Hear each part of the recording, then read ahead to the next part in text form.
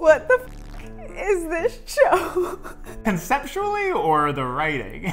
Going into this show, I was guaranteed to hate it. I think I put this on our list because I thought it would be horrible and I thought we would sit here and shit on everything that it is. But oh my God, I cannot believe I'm saying this, but dear God, I fucking love this show.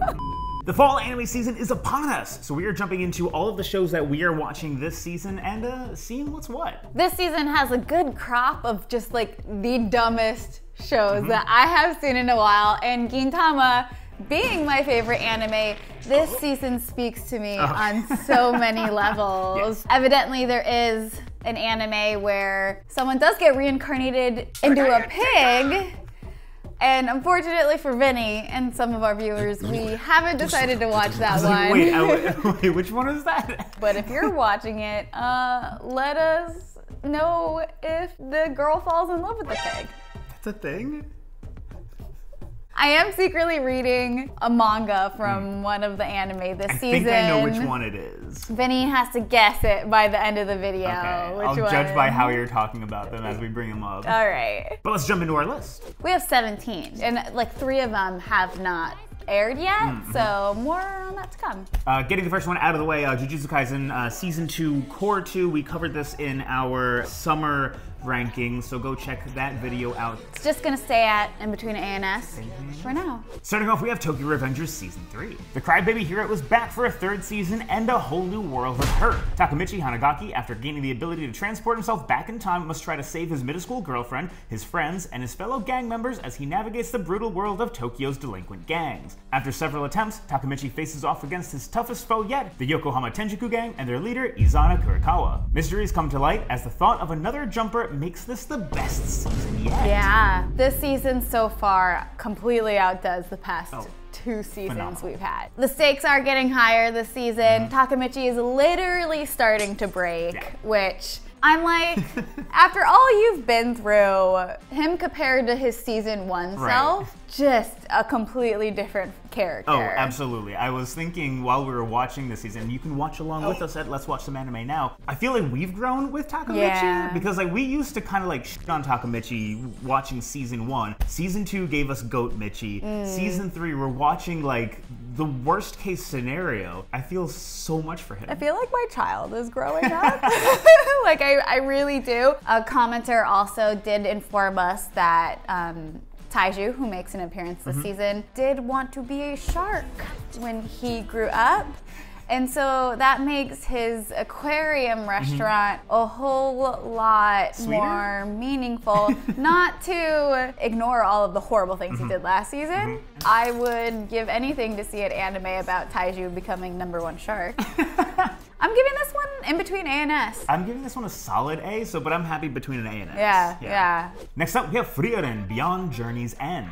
We meet the hero party consisting of human hero Himmel, dwarven warrior Eisen, human priest Heiter, and elven mage Frieren at the end of their 10-year-long journey to defeat the Demon King. After they defeat the Demon King, they restore peace to the land and return to their lives of solitude. We follow Frieren as generations pass, and despite taking time for granted, she takes on a new apprentice and promises to fill an old friend's dying wish. Frieren embarks on a new quest to discover the meaning of humanity and her connection to her old party mates beyond Journey's End.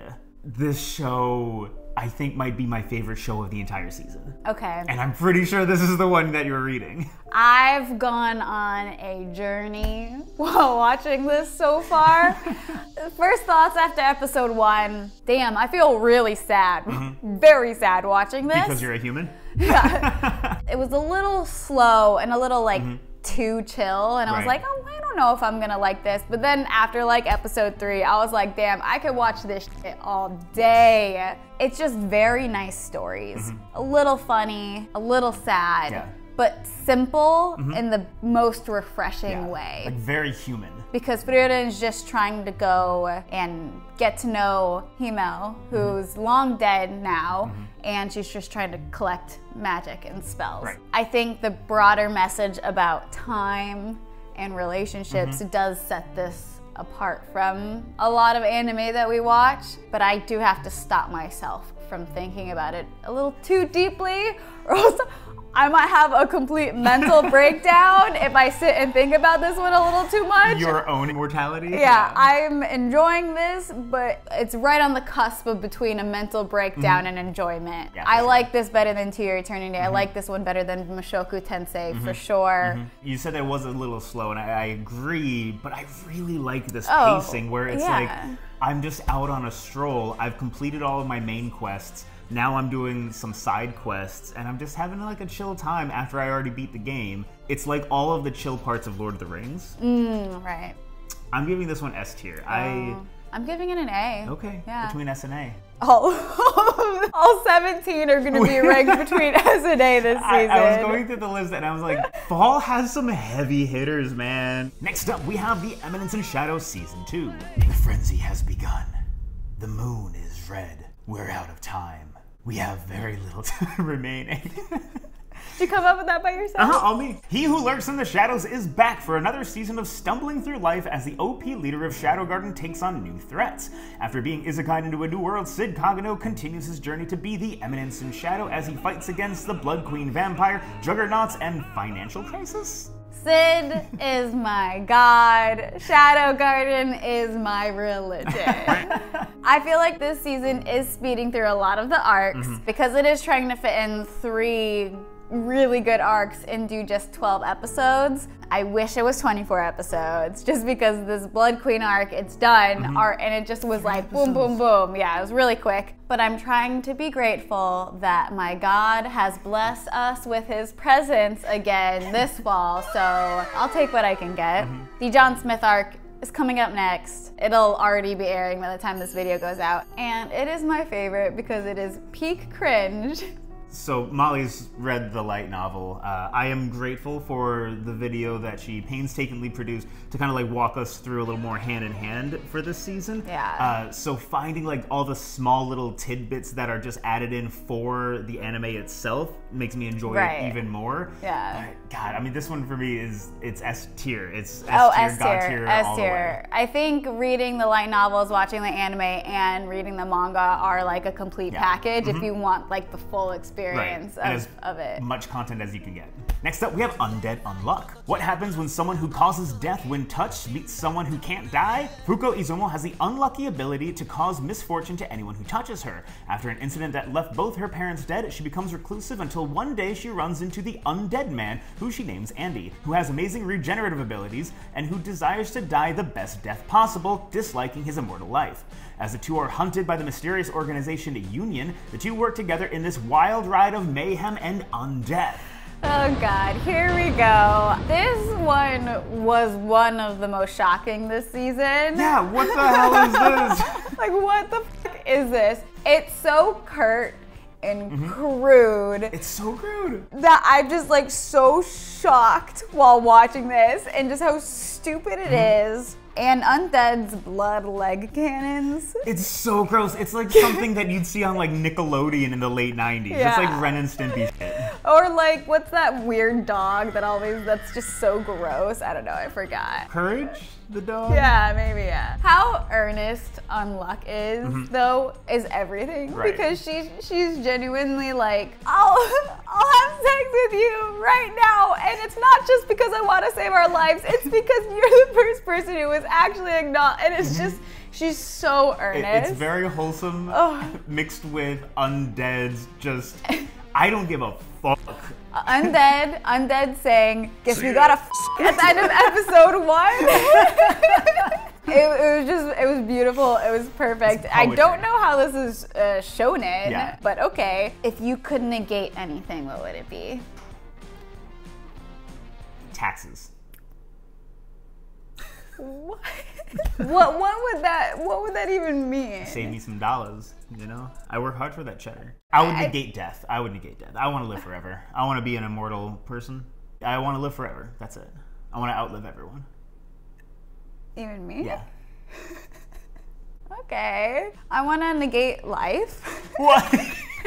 Okay, this got dark real fast. I did see people online's biggest beef with this is the objectification of Unluck's body. Right. And obviously, like, I don't like groping, and you shouldn't touch people when they don't want to be touched. the fact that Undead is using Unluck's body, that's the point, right? Like, that's the point of, like, plot development, because you know the relationship's gonna grow over time, and it already has grown a little bit. Not just somebody trying to sleep with somebody else. We'll see if it gets more gropey, but again, we've only seen 2 episodes. Who knows how it's gonna finish? But the animation on this is so fantastic. For as weird and gross as this is, it is beautiful. I'm giving this A tier. A, yeah. Next up, we have Spy Times Family Season 2. The Forger family is back as the threat of war and homework looms over the land of Ostania. Lloyd continues Operation Strix while Yor battles getting shot in the butt, Anya battles school, and Bond battles imminent death. The hunt for Stellar Stars and peace continues. I think I missed Spy Family. I think I missed it, yeah. I was thinking about this while we were watching the most recent episode about it feels like it's just going through just dumb, random, nonsensical episodes. And I was like, I don't really want more of that, but I want more of that. Oh, I don't.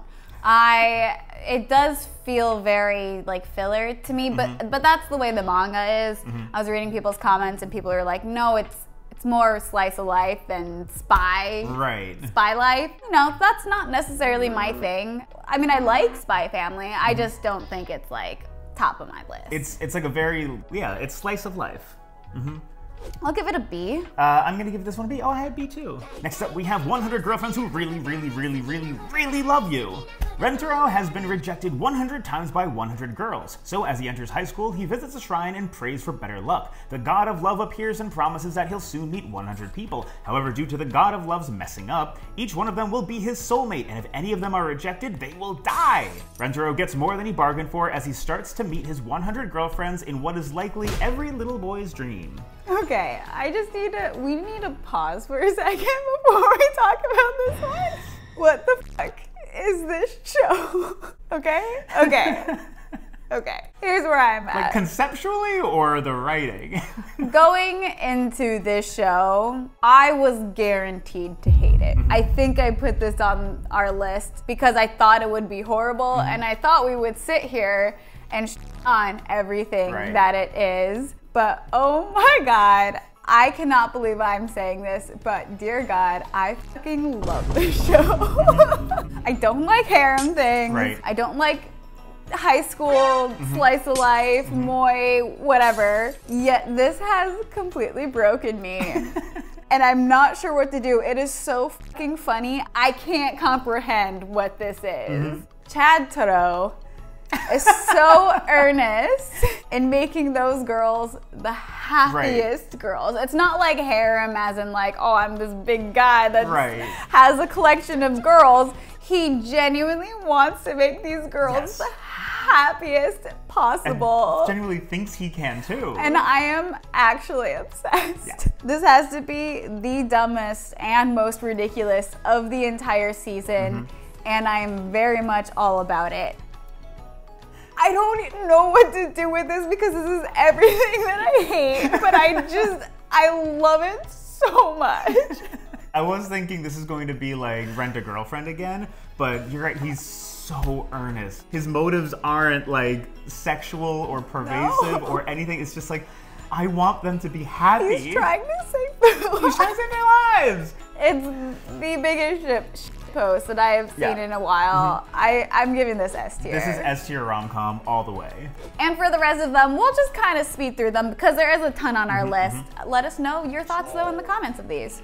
Next up, we have Ron Kamonohashi's Forbidden Deductions. Ron Kamonohashi was once regarded as a genius at the top of his detective training academy. However, after solving any case put before him, he inadvertently leads the culprit to commit self-die. His expulsion throws him into a life of solitude and despair until Officer Ishiki knocks on Ron's door seeking the help of a serial murder case. And the two work together, aka Ron Sherlocking his way through each case, and Ishiki keeping the culprits from offing themselves. Very fun. Very fun. I've been enjoying it. So that's all I can say about it for now. This is a mix of Psycho Pass, Sherlock, and Ratatouille. Oh, okay, sure. I'll give it a B. Give it a B. Next up, we have A Girl and Her Guard Dog. Izaku just wants to live a normal life, but after her parents are killed, she's put into the custody of her grandfather, who just so happens to be a Yakuza boss. From an early age, she's been raised by Keiya, a subordinate of the Yakuza, and when it comes time to attend high school, she decides to attend one far from her hometown in hopes of starting fresh. But her plans take an unexpected turn when Keiya enrolls in the same school to protect her in this will they, won't they story. A little weird, but I'm definitely into it. I'm into it, but I don't know if I should be, because I think this is like textbook grooming.